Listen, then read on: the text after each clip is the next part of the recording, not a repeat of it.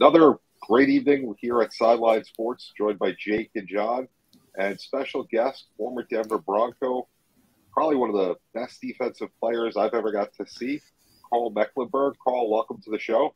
Thank you. I'm looking forward to it. So I'm going to start with the question that, everybody always asks me to ask, and I always forget. So looking at the players today compared to when you played, do you think you'd be able to play today? And what do you think the biggest difference is between the players today and when you played? Yeah, I would have a hard time making the team today just because I was a 310th pick of the draft. I was not somebody that was expected to make it. I made it because I could hit. I mean, I was a football player. I didn't look good in shorts. That's just practice in shorts now. So how do you make the team if you're not expected to make it and you're not playing football? So that would have been a challenge. I think I would have had a lot of fun pass rushing against today's tackles. There's a little bit. There's a lot of sloppy technique out there, and I think a big part of that is they don't practice full speed, and they don't really get a chance to work on their skill set the way they need to. And coming out of college, same thing. They have limited practice time and limited reps, and end up, I don't think, as good as the players were back in my day. Oh, all right. Well, you mentioned you could hit, and I'm assuming that's where this came from, but I have to ask because one of the first things that happens when you even look you up is your nickname is the Albino Rhino. I have to ask, how did that come about? Was it because of how hard you hit, or was there a deeper story to this? It was a teammate back in college, Kirk Bankston, named me that, and it stuck with me. It followed me to Denver. I mean, I was undersized as a defensive lineman, but I was strong enough to throw people around and take care of that. And I guess that's where the name came from. All right. And he never told you why. He just one day said, "This is your nickname," and that was the end of it. Is that what happened? Yeah. I've got Swedish and Norwegian and German background, and not a whole lot of guys with my skin tone in the NFL. So I guess that was part of it too. Fair enough. And then I wanted to also ask you, because I was thinking about this before. And you kind of made a good transition for me. You talking about guys that hit hard. You played with probably one of the hardest hitting players in all of football for many years, Steve Atwater. You guys were teammates for quite a few years. Yeah. Tell me about what that was like being on that same team. Just not only how was he as a person, but obviously very intense, right? And you were just saying, look, you were not one to shy away from the big hits. What was that like being with him? Yeah, I remember holding up running backs, trying to tackle them, and they're fighting for an extra yard, and I'm yelling at them, get down, here they come, because Dennis Smith and Steve Atwater were coming screaming up behind, and I knew if he didn't get down, I was going to get hit, he was going to get hit, and it wouldn't be pretty. So Atwater was a great player. A wonderful human being. He's a friend of mine to this day. We see each other quite a bit. Doesn't live very far away. And like I said, an awesome football player. Absolutely. So I'm going to ask you a tough question. Maybe it's not so tough for you, but this is something that I just felt, and I actually talked to Mercury Morris and some other people about this. What do you think of today's Pro Football Hall of Fame? Like how players are getting in that maybe shouldn't quite get in, but somebody like you is not in the Hall of Fame. And I was looking at your stats. Richard Seymour, for example, you have over 700 more tackles than him. You have about 22 more sacks than him. Your stats all across the board are significantly better. He averaged less than 5 sacks a year with the Patriots. Less than 5 sacks a year with the Raiders, but yet he got in the Hall of Fame, at least for my money, mainly because he was on the Tom Brady dynasty teams. Like, what do you think of the Pro Football Hall of Fame, and do you think you'll ever get in the Hall of Fame? Because your stats are significantly better than somebody like that, but yet, for some reason, you're not in. Yeah, I'm not I know it's a loaded question. I don't make those decisions, and right. I understand that a lot of the decision. I mean, the voting is done by media members, or I'm in the senior group now, so I don't know. It's a different group, but it's I think my biggest issue is that I played all 7 defensive front positions. I moved around all the time. So if you look at me as just a pass rusher, I had 79.5 sacks in the regular season. Which is really good. Yeah, I mean, but I don't know that that's Hall of Fame. But then if you put on top of it that half those plays I was playing inside linebacker and I wasn't rushing the passer, I was in coverage, so I had tackles, but I didn't have as many tackles as a lot of inside linebackers because I was pass rushing a bunch of the time. So yeah, I would say 1,100 tackles and 79 sacks is pretty good. You know what I mean? No, I mean, that's linebacker and defensive end type of stats. Like combined, that to me, that's Hall of Fame stats. That's a great linebacker career and a hell of a defensive end career mixed in one. I mean, that's just me. Well, and honestly, in my mind, what the Hall of Fame should be is what did you do to help your team win? What level was your team when you were at your best? And we went to the Super Bowl in 86, 87, and 89.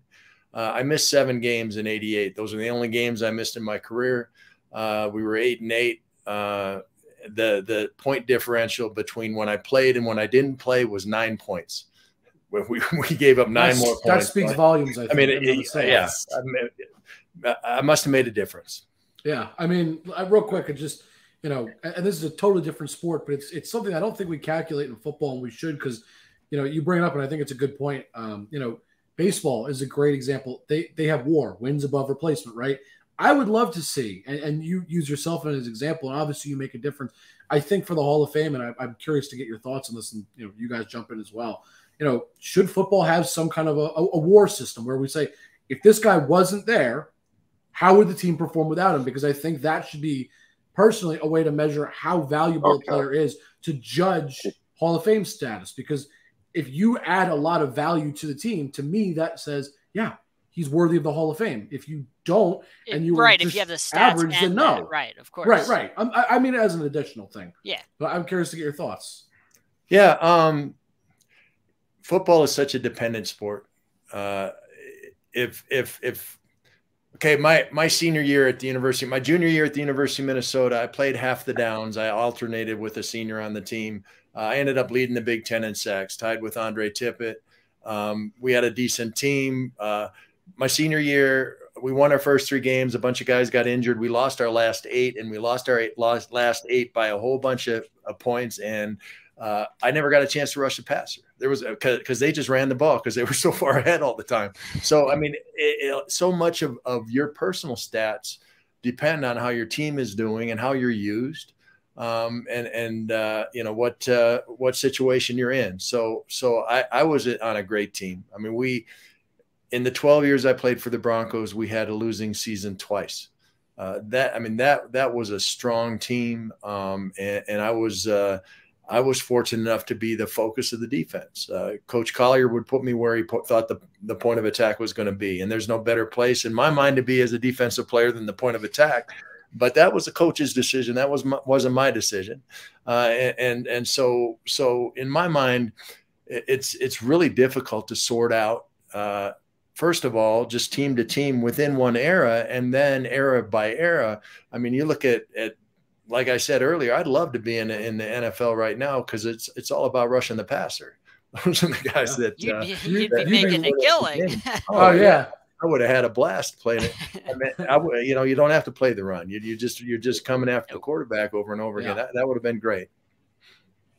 Yeah, listen, as a guy who grew up watching Karl, in New York, we got to see him in the Super Bowl, which we won't talk about that too much for you. I know that was a bad one, but.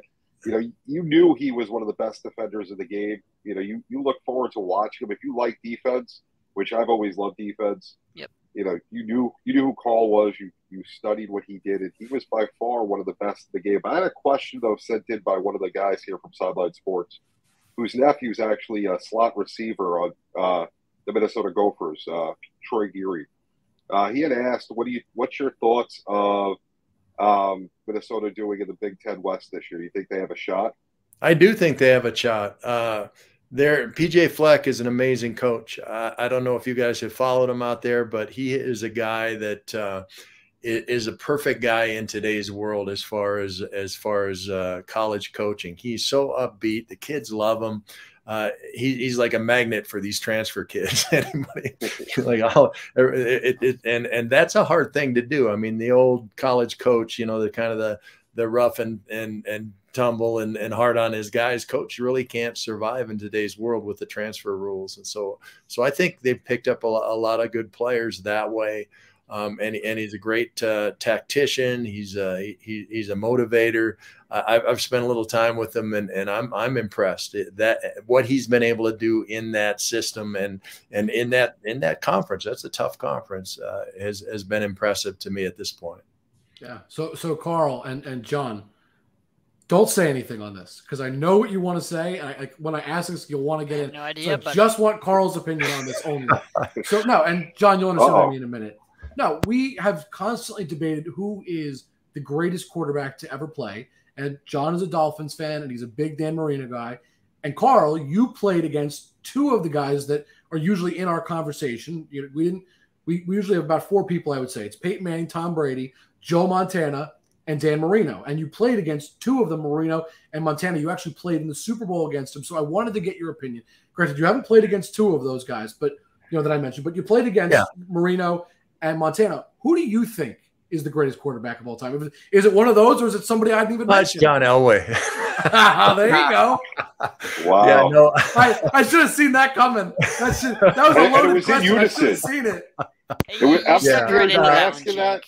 Actually, Marino was my favorite guy to sack because not only would you sack him, but then he'd get up and he'd cuss and he'd scream and he'd yell at his offensive lineman that you just beat. So that was always fun. I love it. But the reason I was saying that is because Jon, I knew would want to jump in and say Dan Marino's the best, so I didn't want to hear it. I didn't want to hear that. I've never seen anybody throw the football like that, man. That's fine. And he was in an era where it was all about running the football, but yet he was the first of his kind. Like there was nobody. Like he started what we see today. Like he was the beginning of that. He was ahead of his time. That's so, real quick, Karl. You said John Elway. Now I want to hear why did you say John Elway? Not just because he was your team. I'm legitimately curious your analysis. Yeah, on why. yeah. John was everything you wanted a quarterback. He was an unbelievable leader. He was a tough guy. He could run the ball. He could throw the ball. If playing as a defensive player on a team with John Elway as its quarterback, you could take chances. You could make mistakes, get behind a little bit because you knew if it was somewhat close at the end of the game, we were coming back and we were winning that thing. And I saw it over and over and over again. He would will his teammates and he would will himself to get it done. And he was an unbelievable player. If he didn't play in the era that he played and under Dan Reeves for a lot of that time, who was, 3 yards in a cloud of dust, he'd have a lot higher stats than he had. All right. Okay. Hey, see, I like the explanation, though. That's why I figured if you're going to give me an answer, you got a good explanation behind it. That's why I had to ask. I didn't mention Elway on purpose, knowing that there was a pretty good chance that was going to be your answer. But it was coming. If I don't say it.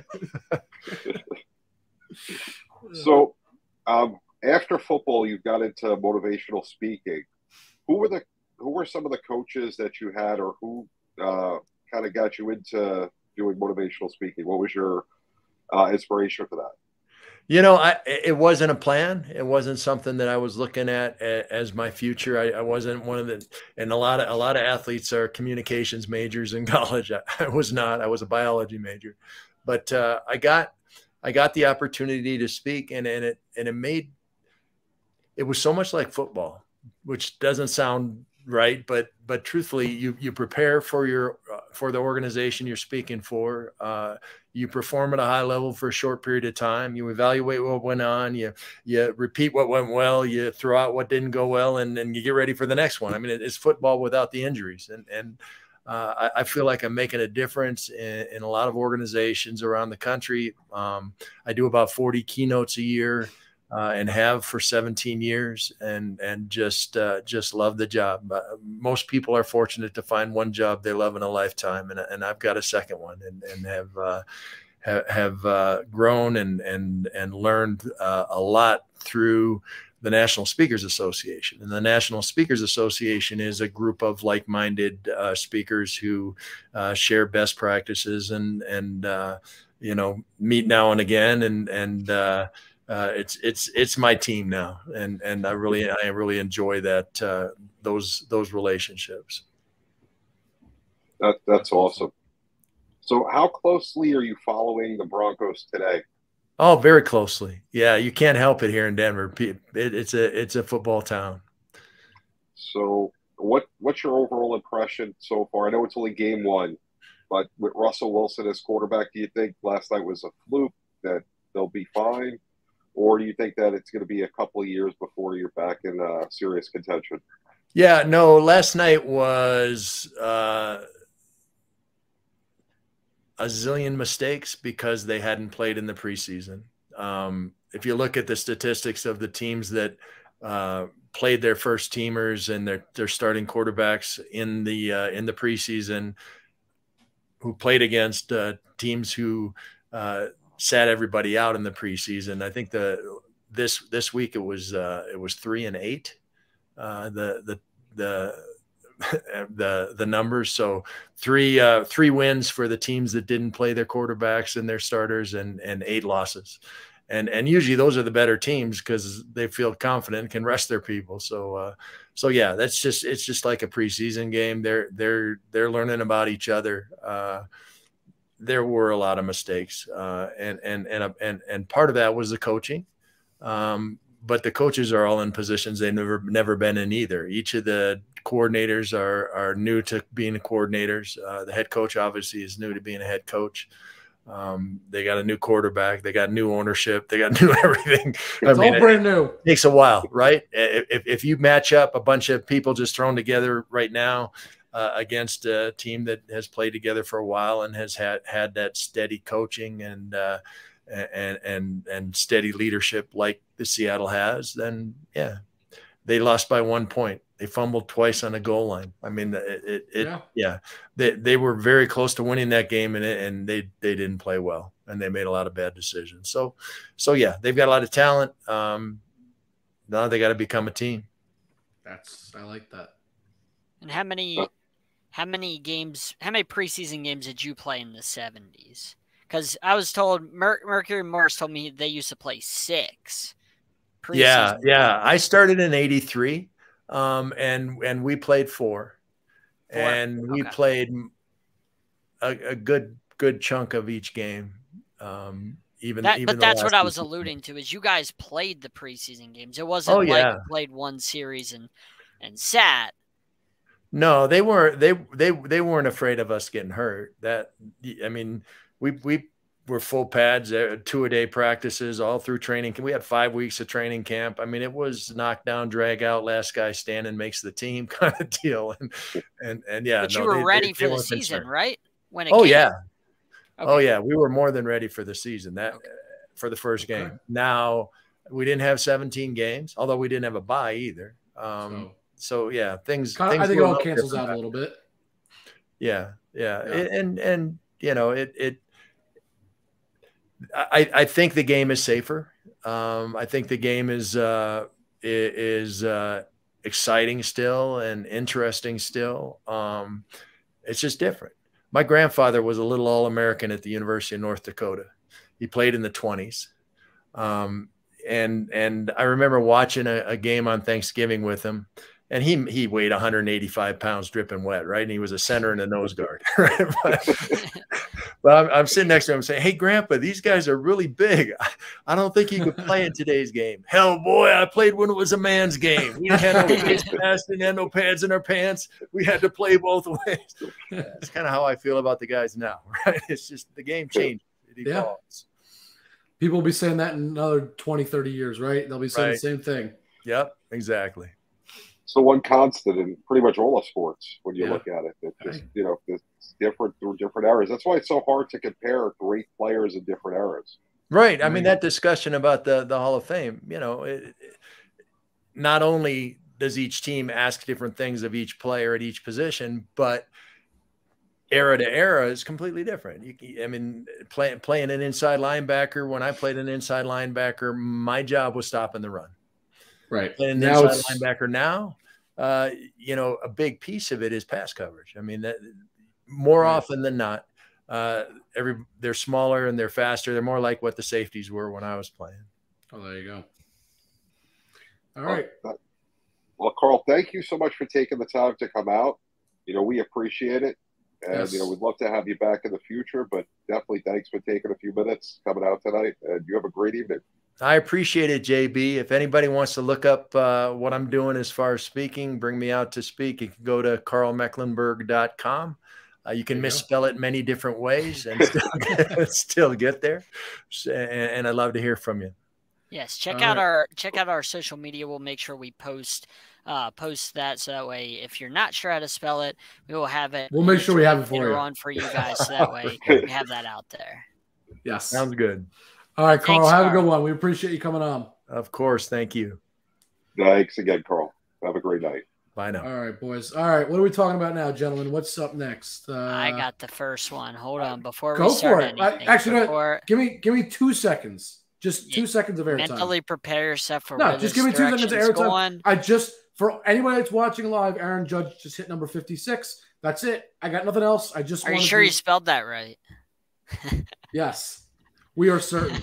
But yeah, that's it. I just wanted to say Judge number 56. That's not even important with what I'm going to say. Who cares about him potentially breaking the all-time home run record? Let me say one more thing, and this is on a serious note.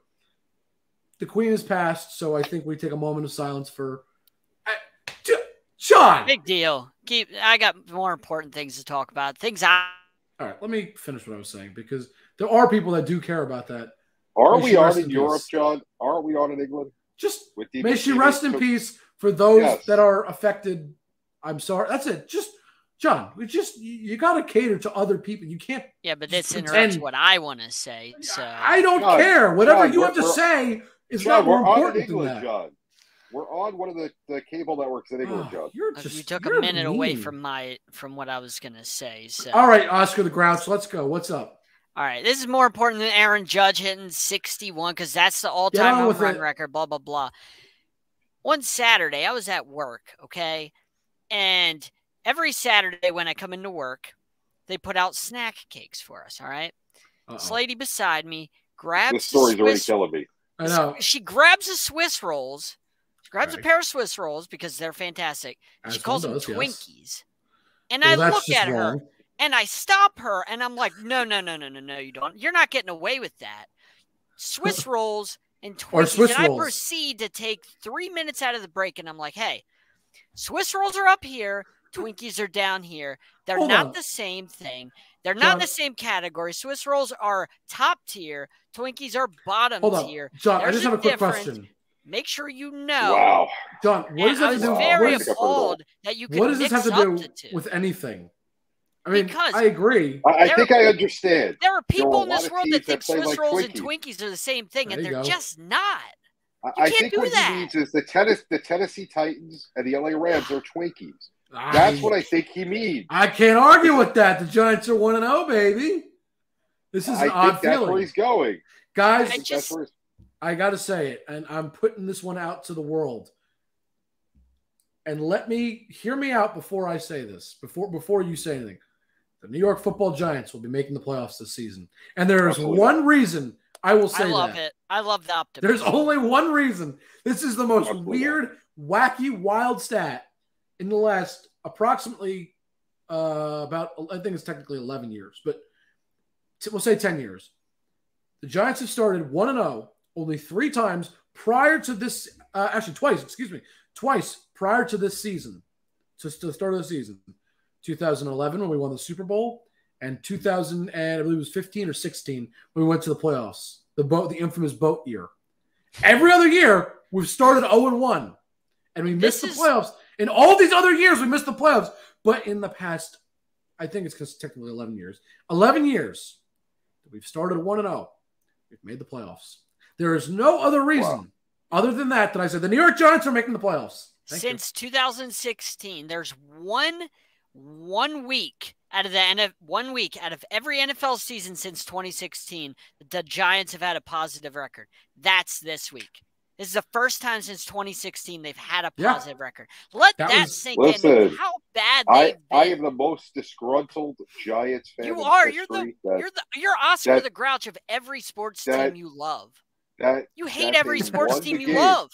Lose the game when I pick against you with a suicide pool. Lose the game. I've never heard you talk good about any of your sports teams. Only bad. JB, don't you know the rule? Don't bet on your own teams ever, no matter what, whether it's to win or lose. Just don't. You can pick your team to lose. You can't pick your team to win when you bet. Yes. You should never. Look what happens when you bet on the Giants. Somebody put up a Twitter poll. Is it okay to bet against your team? Hey, you know what? Let's ask Pete Rose. Oh, that is a loaded question, and know it. Yeah, that's like asking A-Rod or Barry Bonds or Mark McGuire, hey, is it okay to use steroids? Well, I think we know the answer they're going to give us. You're just setting them up. Come on. I mean, what is this? Listen, me and Peter are on the same boat on this one. It's okay to bet against your own team. And you know what happened to both of you? You both lost at the end of the day. It's the same reason I don't pick my own players in fantasy. The bias is there. I always try and stay away from the bias. I stay away from it. If you bet, stay away from the bias. And you know what? Speaking of fantasy, John, we're in a couple leagues together, the three of us. I'm in one with you guys. Oh, yeah, you're not in the other one. All right. So JB and I are in 2 leagues together. Only one of the 2 leagues that we play, but Mr. Ellis, I'd like to say to you, good game, but you lost, as I told you would. Joe Burrow, who got crushed in real life, having 5 turnovers, still beat you. That's all right. And I beat you by 13 points. More importantly, I lost the suicide pool. That's what we're talking about. Fantasy football, season-long fantasy football, that's over. We got the early I mean, it's over. There's 17 and by the way, which is a perfect transition into the next topic I'd like to speak about, which I think is a good football-related topic, actually.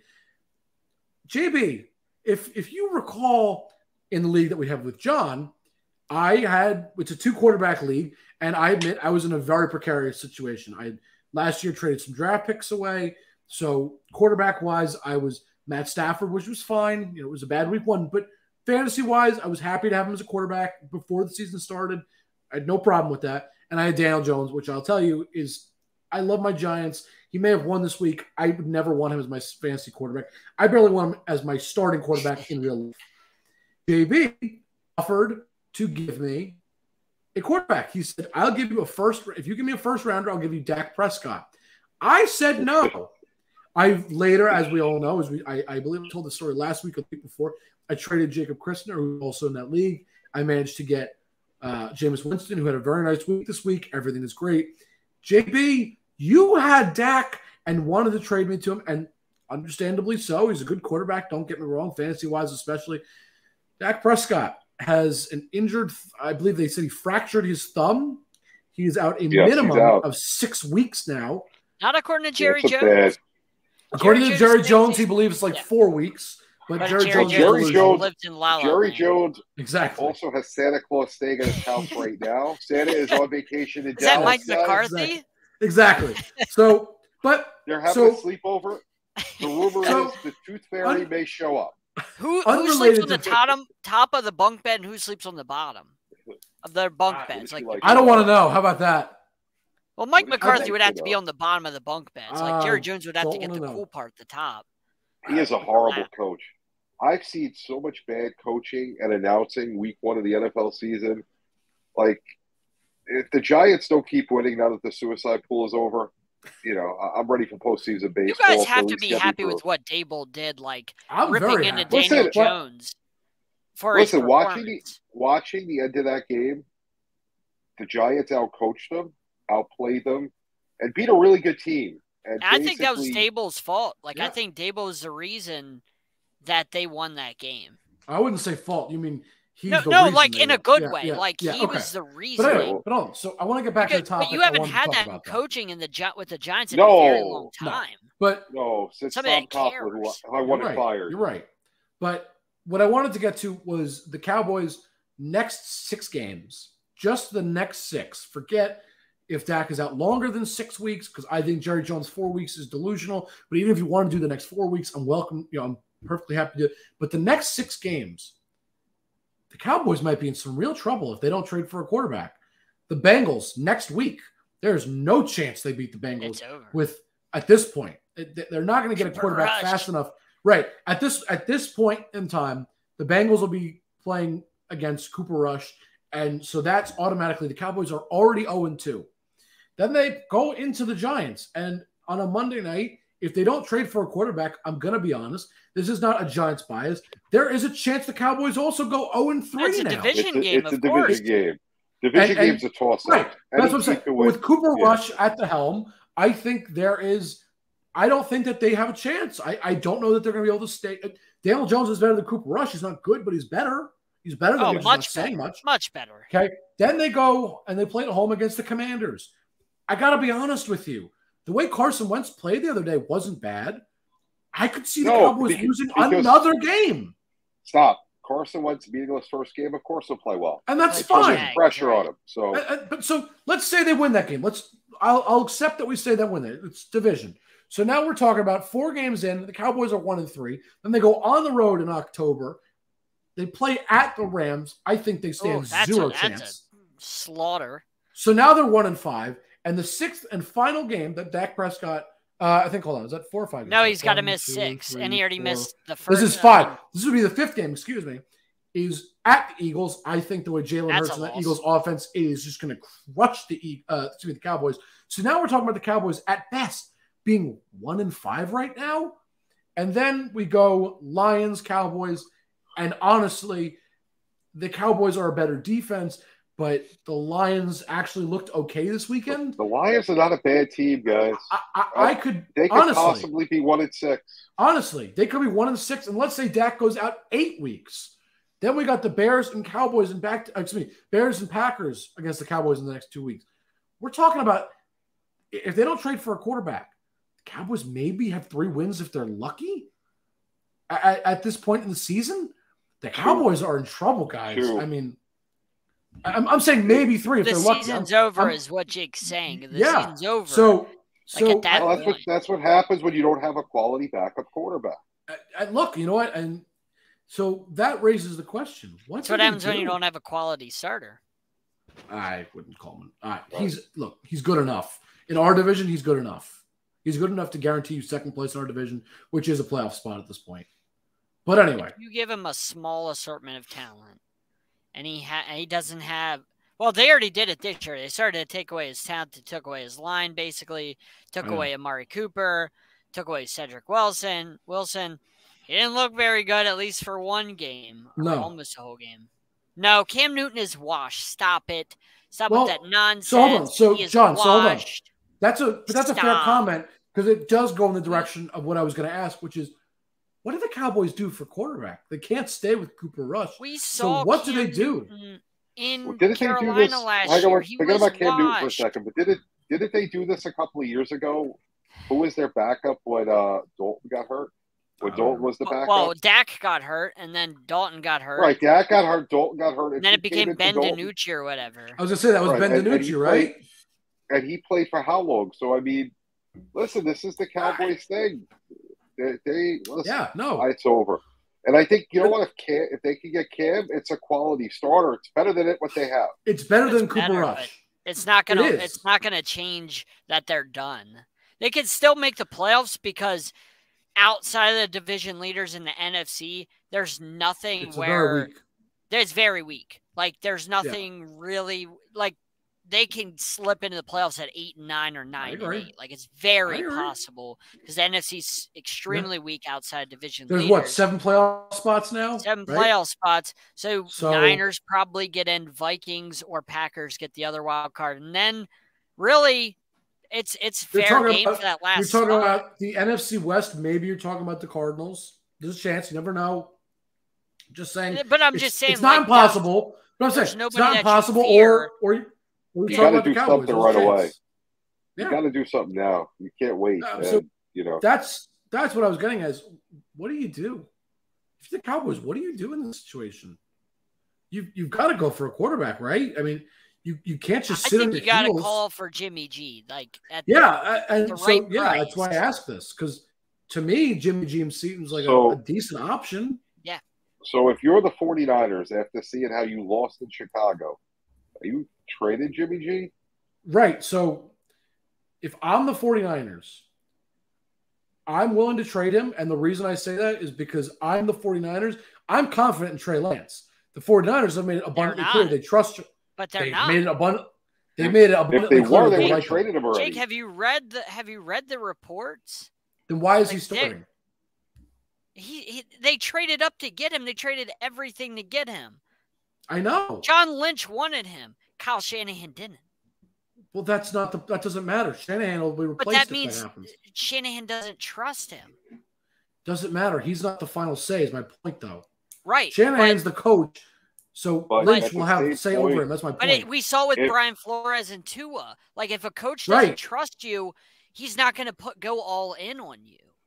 You know what I mean? Like a quarterback and head coach have to be tied at the hip. If they're not, it's not going to work. That's fine. But the difference is, John, the coach doesn't make the final decision as to who gets traded or not. And that's why 100%.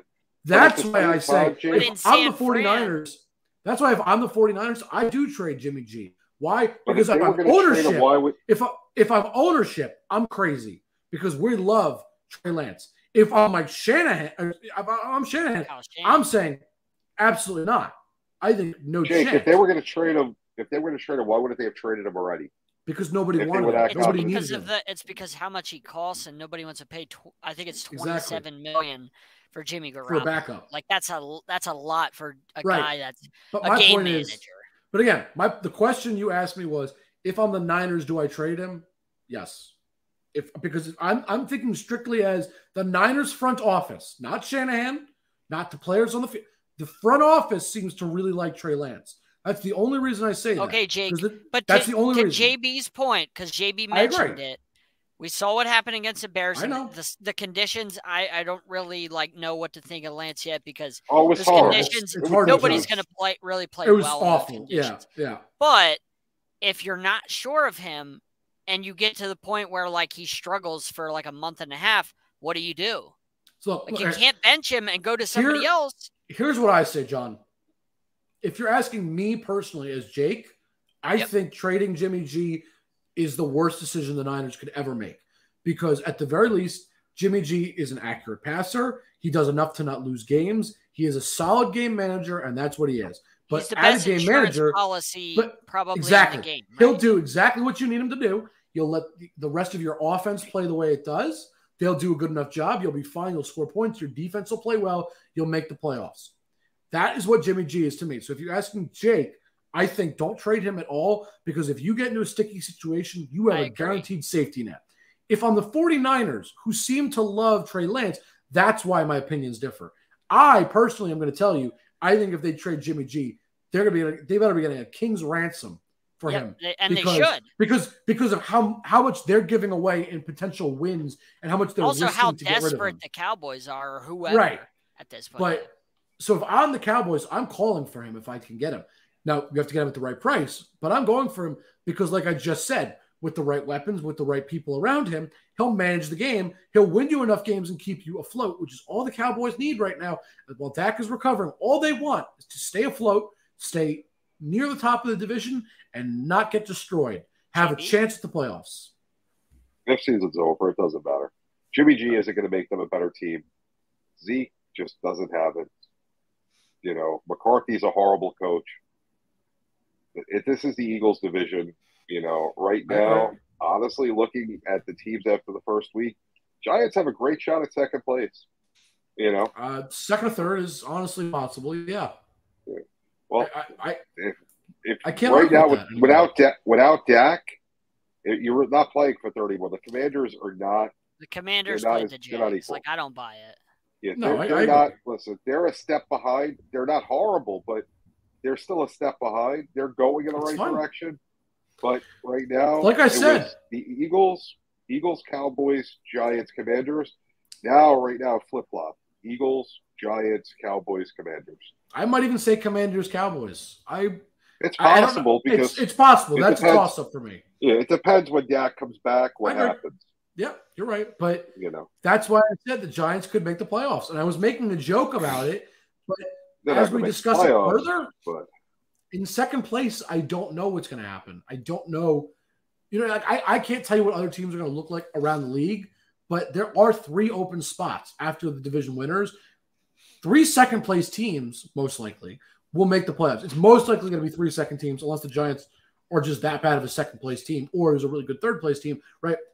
Most likely, we're going to have division winners and 3 second-place teams making the playoffs.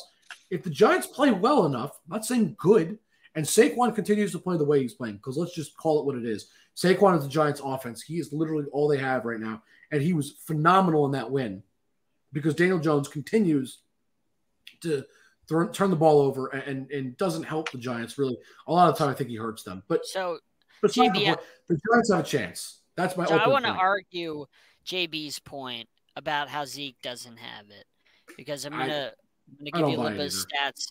I'm gonna give you a little bit of stats on that because you're wrong, and I'm gonna prove it to you. Okay, I want to hear this. Zeke's first year, he touched the ball over 350 times. His second year, he didn't because, remember, he was suspended. He only touched the ball 250 plus times, but we remember the suspension. That's fair to discount. Right. He still had 15 touchdowns his rookie year, 7 touchdowns even with the suspension. All right. 2018, he touched the ball almost 400 times. 2019, touched the ball over 350 times. Back-to-back years, he had over 1,300 yards. So he had 6 touchdowns, then 12 touchdowns. Kellen Moore has come in. 2020 was when Kellen Moore came in. 244 carries.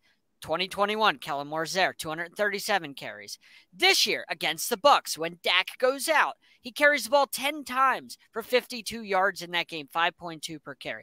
Like his career average is never going below 4. It was 5.1, 4.1. John, if they're not giving him the ball, he doesn't have it. But that's not his fault. You got to have the ball fault. to have it. No, but that's, so JB, that's hold not on. his fault. If he's carrying over 4 yards per game, it doesn't matter. He had 10 I have to agree with touchdowns John. last year. No, I think you gotta, a better if you, argument. If you don't have the I ball, John. You don't have. If you got to give a guy 100 less plate appearances a year, of course his stats are going to be worse. I think a better argument would be Ezekiel Elliott is being underused. I think that's a better argument. And I said that all last year, and I agree with you. But at the same point, if you're not giving him the ball, he doesn't have it. I don't think that's accurate. I don't think that that's a fair statement to make. His stats don't say that, though. His stats, when he does touch the ball, indicate he does have the ability to make plays, which implies he has it, as you put it, right? When you give him the ball, he clearly is producing. He's only had 2 seasons in his entire career where he was under 1,000 yards. That's it. 2 seasons. And every other one of them, he was and the if he doesn't have the ball, he does not have it. In 2017, when he didn't hit 1,000 yards, that was the year he was suspended. Exactly. Right. So if you don't have the ball, you don't have it. I mean, he's averaging 4.5 yards per carry. I don't think that's an accurate statement. It doesn't matter whose fault it is. If you don't have the ball, you don't have it. I completely disagree. I think that's a baloney statement. Yeah, like the numbers are telling you you're wrong. I think JB, you always give me. You've given this as an argument before, and I'll use it in a different context. You play who you play, right? You can only play who's on your schedule. Right. Zeke can only play as much as he's given the ball himself. So what your argument in the you only play who you can play, you play who's on your schedule, right? You can only beat the people that are on your schedule, even if it's the easiest schedule in the world or if it's the hardest schedule in the world. Well, too bad, that's what you got. In Zeke's case, believed in him, he would get the ball more. Kellen Moore, remember, Kellen Moore was a quarterback for Boise State. What does Kellen Moore do? Yeah. He wants to prove that he is the offensive coordinator, the best offensive coordinator in the NFL. What's he going to do? He's going to make sure Dak throws the ball because Dak threw the ball 596 times last year, and Zeke only ran it 237. Why not balance it out? Because why are you throwing 600 times? They were getting blown out a bunch of games that they had to come back in. Okay, so then that's why they had the number one offense in football last year. John, hold on. To JB, to your point then how can you say Zeke didn't have it last year? If they were getting blown out in games, it's not his fault he wasn't getting the ball, so you can't say he didn't have it because he didn't have an opportunity to get it. That's true. He did. Based on your logic. Go back and watch the films in obvious situations where you should be handing the ball off. They were not. Can you name? That's not his fault. Can you name any? Actually, you know what? Hold on. I'll argue this again because I can't believe I agree this much with John. Okay. I will ask you a very honest question, and I think it's admittedly a loaded question because there is one right answer. You can't possibly argue any other way, and if you do, I think you're just insane. The Seahawks versus Pats. When they didn't hand it to Marshawn Lynch, that was a clear run situation. There's no question anybody argues that. Can we all agree on that first? That should have been a run. 100%. Just correct. Right? So we all agree on that. But you're saying there's obvious situations in what we just saw at the Cowboys last year that Zeke should have ran the ball. But you're arguing that he doesn't have it. So in that situation, Pats versus Seahawks, are you going to tell me that Marshawn Lynch didn't have it and that's why they didn't run it? Or hold on. That's a one-off. You're talking about one situation. Hold on. Go back. It's a situational conversation. Hold on. It's a one-off. Let me finish my question to you. I had Zeke on my fantasy team last year, so you don't have to. I did too. Let me finish the question. And I've watched enough Cowboys games to see that they were putting in Tony Pollard. So they just didn't trust Zeke for whatever reason. And if you don't trust, when we watch Titans games, Derrick Henry usually starts off pretty slow. Like that's how. But the more he carries the ball, when he gets to the third and fourth quarter, guess what happens? Oh, Derrick Henry broke off 21 yards. Oh, Derrick Henry broke off 15. There he goes for a 50-yard run. He gets better the more you give him the ball. Zeke, that's why it's feed Zeke, because he gets better the more you give it to him. No if you're only kidding. giving it to him last year, I agree. Last year, JB. And you have to trust they got to keep doing it. Right. And last year, JB, he had a career low 13 carries per game. How can Zeke get better in a game more and more if you're giving him it 13 times a game? A bell cow needs the ball 20 sometimes like Derrick Henry gets. When you are an offensive coordinator, you're looking at what you have. If you think that Zeke needs the ball 20 times and he has it, you're giving the ball 20 times because he's going to win games for you. They're not, so he does not have it. Maybe Kellen Moore just isn't a good offensive coordinator. Or maybe he's just a pass-first guy. Maybe. Have you just thought about he's a pass-first guy? Maybe he's just pass-happy guy because he is a former quarterback. Because they gave the ball to Pollard so much. Why would you have him in the game as much as they did last year? Pollard is also receiving back. I'd like to point that out. You want to reduce the wear and tear, I guess. It doesn't make sense how you go from giving before Kellen Moore came, 350 to 400 touches a year. Back to my point. Just makes no sense. Back to my point. The argument that I was simply making and was going to ask you, if we all agree Marshawn Lynch should have got the ball in that situation, but he didn't. How can you argue that in that moment was Marshawn Lynch, did he not have it, or was it just bad play calling in the moment, which is not anything reflection on how good he is? In that one play, it was bad play calling. But once again, when the backup, Pollard, is in the game and running the ball, even though he's a pass back, and look at how many carries he had that he stole from Zeke. He had like 6 carries, I think. Not the one game. I'm talking about last year. Again, I had Zeke. He was one of my top picks, so I watched a lot of Cowboy games. They just didn't trust Zeke. You have to watch the game film. Like, he's not giving them any I agree with you. Statistically, okay. Either way, JB, there are no stats that back up your argument that Zeke does not have it. The only stat you're using to argue this is the carries per game. But what matters for a running back, and really this is all the people we care about, really, I think, is yards per carry. If the Giants put me in Sunday and I got a 20-yard run and I never carry the ball again, I'm a great running back.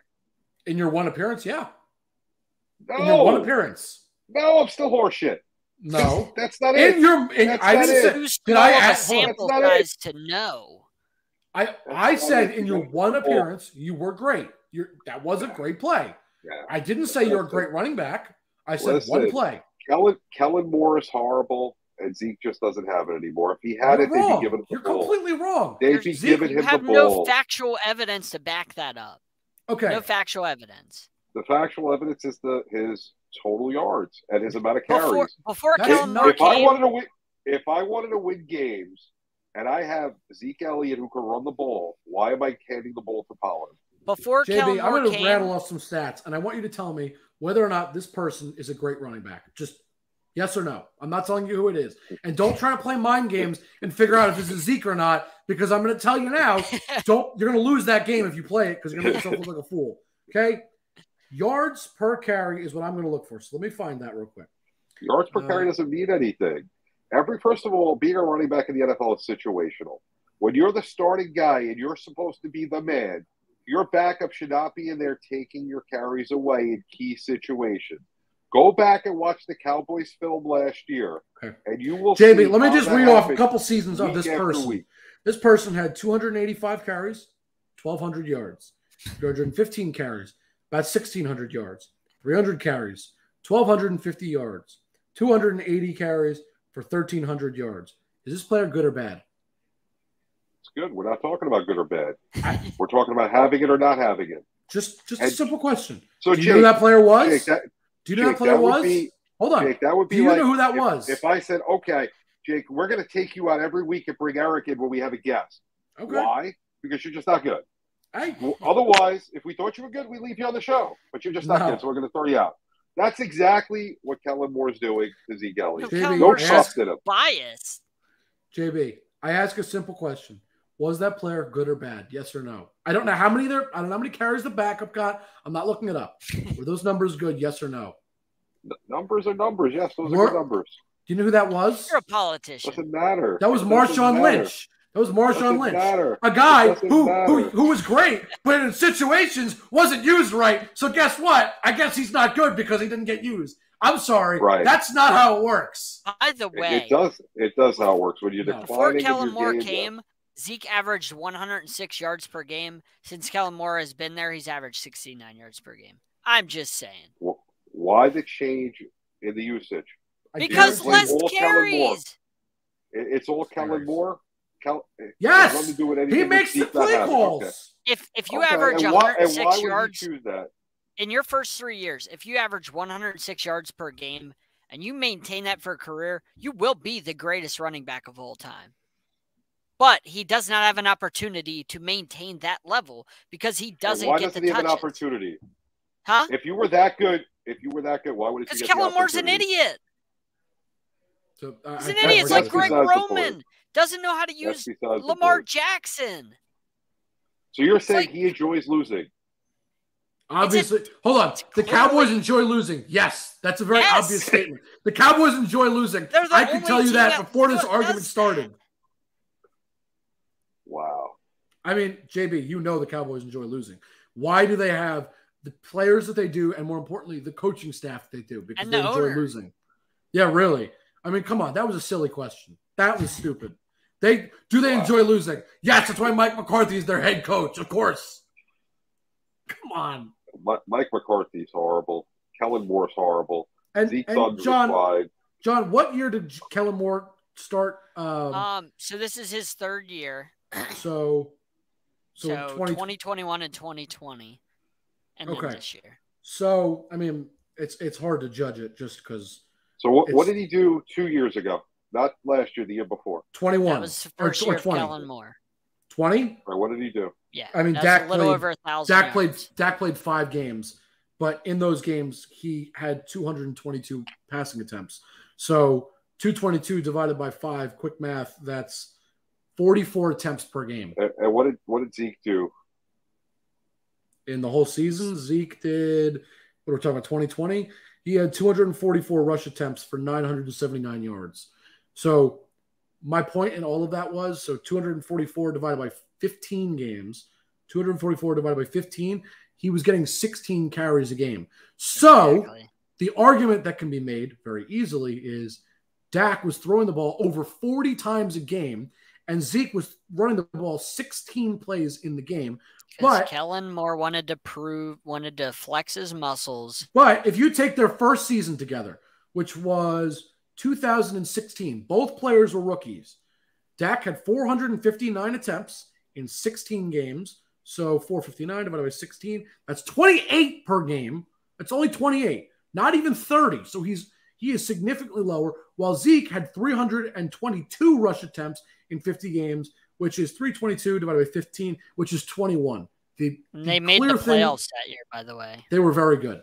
Yes, they were 13-3. Very simply, the play calling has changed, and that's why. That was the best year they've had in a long time. We have to wrap things up. So, John, I disagree. If he thought he was that good, he'd be handing him the ball. I disagree. Blue Hawks 13. JB is out of order. JB, where can they find you? Make it quick. JB _ the program. Zeke is not the same guy. I've said it here first.